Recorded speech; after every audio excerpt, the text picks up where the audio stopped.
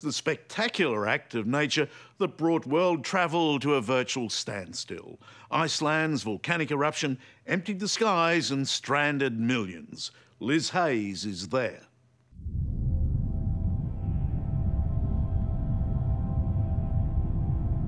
Eyjafjallajokull, Iceland's recalcitrant volcano, refuses to behave. And from close range, it's hard to argue with her. Well, this is an extraordinary sight. That is Mother Nature at her angriest. Big plumes of smoke and ash and huge molten rock and glass literally being shot into the sky.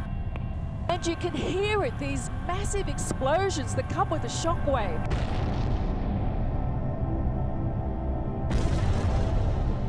It's like gunshots going off. You see the shockwave? This is a shockwave that goes. Is that what I'm seeing? Yeah. Like a shadow going up. That's nasty.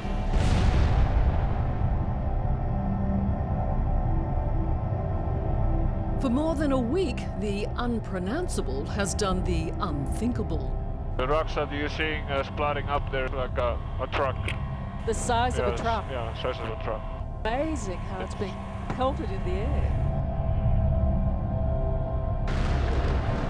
It's cast a dark shadow of thick ash across the world, stopping travellers from just about every nation in their tracks.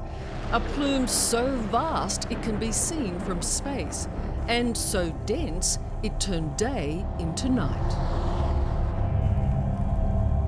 I woke up on Saturday morning and it was total blackness, you know, outside. That must have been frightening. It was quite spooky, yes. Eyjafjallajokull sits in farmer Ori Gudnansson's back paddock, and he always knew this day would come. And was it as you thought it would be? It was a lot worse. I mean, basically every field and every grass is under ash. It just didn't stop. No, it didn't. And it still hasn't. No. Scientists call this the volcanic winter, when the ash literally blocks out the sun. What is in that volcanic ash that is so lethal? It's like thousands of tiny needles piercing your lungs, causing bleeding in the lungs, and you end up choking to death. Biologist and geologist Michael Rampino says this volcano is not to be underestimated. The last time this volcano erupted was in 1821, and it went on for more than a year.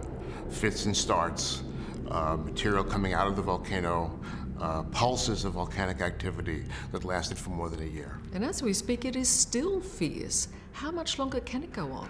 Well, it's hard to say exactly how long it's going to be, but if we base it on the past, this eruption could go on for months, could go on for years. We don't know for sure. Ash buried everything in its path, and what started as dust soon turned into wet cement.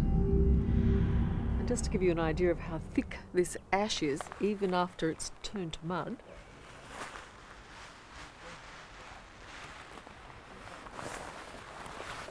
Look at that. Extraordinary. And people have been living under that.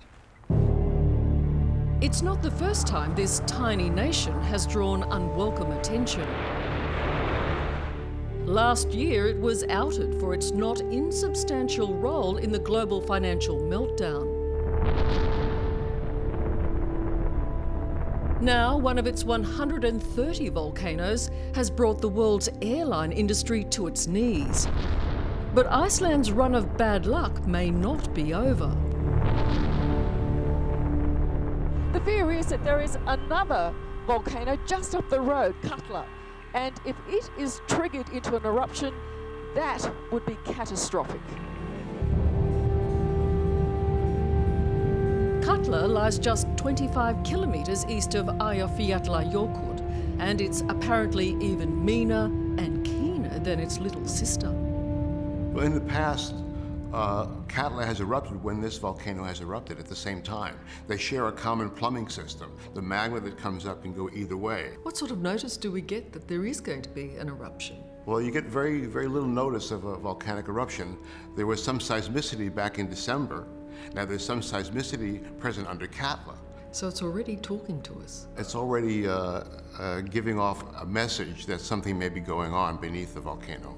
If the volcanic eruption continues and Katla goes off and we have more volcanic ash going into the atmosphere, it could shut down air travel for a considerable period of time, for months or even a year. We just don't know yet how big, how long this eruption is going to be. None of this should come as a surprise. Iceland owes its very existence to volcanoes. It straddles two hugely visible tectonic plates and is one of the few places you can come and see where the Earth literally moves. A divide that is slowly pushing America away from Europe and Africa and splitting Iceland down the centre. For geologists, this is paradise when it comes to volcanoes, isn't it? It's a wonderland for geologists here. This is the crack that runs down the center of Iceland. And two tectonic plates are here, the North American plate on one side and the Eurasian plate on the other side. And they're splitting apart at about 2 centimeters per year. The impact of volcanoes goes way beyond inconvenience. In 1783, Iceland's Lucky volcano erupted for 8 months, killed a quarter of the nation's population, and brought on world climate change. But it's a fate locals are prepared for if Katla should blow. Of course, it's a lot bigger, a lot bigger. Of course it is, but you can't live in fear and you know, cross your fingers all the time. You wouldn't live anywhere else. No, I can't say I would. No matter, even though you've got a spewing volcano in your backyard. I mean, you can't just you pack your bags and walk away. You can't just do that. This is home. This is home, yeah.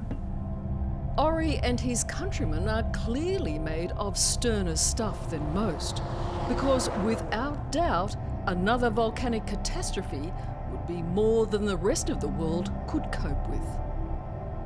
What can we do? Good question. Not much.